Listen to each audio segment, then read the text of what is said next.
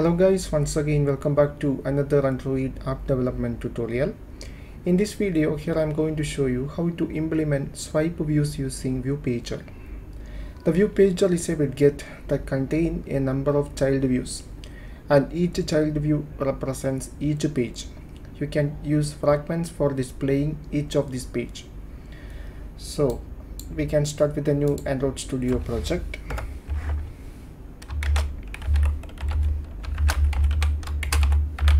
Here I name it as swipe view demo.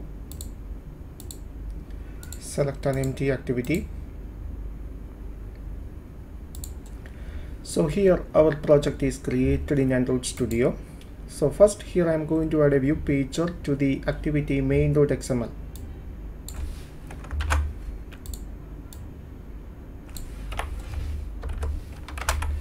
The view pager is not the direct part of Android framework. It is available with the support library. I specify width into much parent, height also much parent. Now specify an ID for this. I name it as pager. Okay.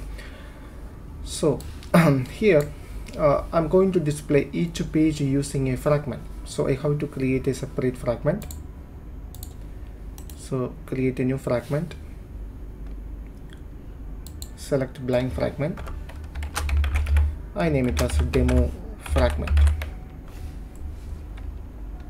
There is no need of these factory methods. Okay, now in order to identify each pages on this layout of fragment, here I am going to add some text view. Here I place a text view into this fragment. This text view is for identifying each page on the view pager. Okay, so now we need a separate adapter for the view pager.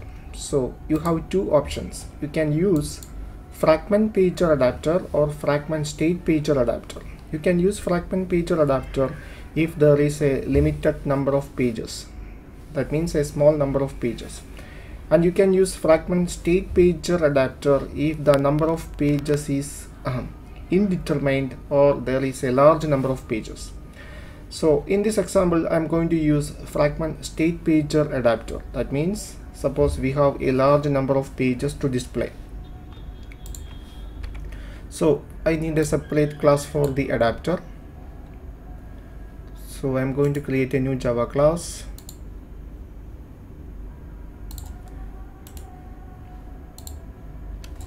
I name it as demo fragment collection adapter.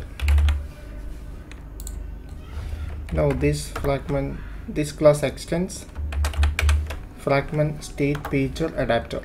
So here you need to implement some methods. You need to implement these two methods, get item and get count. Suppose here we have 100 pages to display. So I pass the count as 100. So here we have an error because this need a constructor with a super keyword. Okay. So from this method we have to return each fragment object. So here we have 100 fragment object. So I'm going to create an object of the demo fragment. New demo fragment. Now I'm going to pass some string to this demo fragment. So I need some bundle object. New bundle. So I'm going to update the variable position by position +1. This is because the position variable starts from 0. Okay, so now I'm going to attach some message to the bundle. So bundle dot put string, specify the key as message. Now pass the message hello from page and display the page number. So here we can simply display position. Now we can attach this bundle to the fragment. So demo fragment dot set arguments and pass the bundle. And finally we have to return the fragment object from this method. So here it is, demo fragment. Now go to the fragment.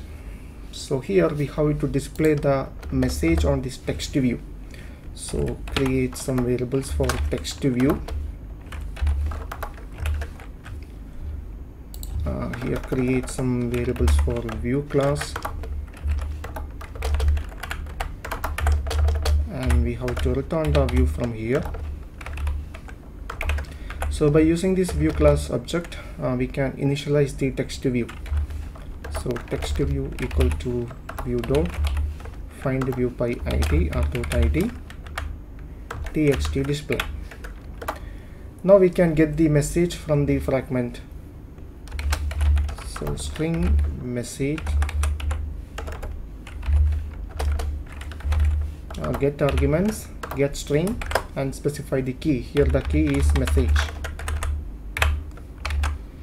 Now we can display the message using the text view. So text view dot set to text and pass the message. Okay. So now go to main activity, open main activity, create variables for ViewPager, and name it as ViewPager. Now we need a variable for the adapter, demo fragment collection adapter, and name it as adapter. So first we can initialize the ViewPager. So ViewPager equal to find view by id and dot id, it is pager. Now we can initialize the adapter. So adapter equal to new adapter, and you have to pass the support fragment manager. Finally we can set the adapter on the ViewPager. So set adapter and pass the adapter. That's it. So now we can test the project. So I'm going to run the project.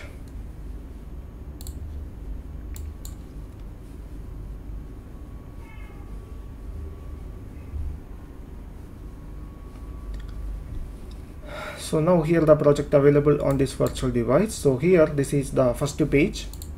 Now here second page, and here we have up to 100 pages. So this is how we implement a swipe view using ViewPager. So the user can directly move it to next and previous page by simply performing a horizontal swipe. I hope you the concept. For getting more Android tutorial updates, please subscribe this channel now. Thank you for watching. See you in the next episode.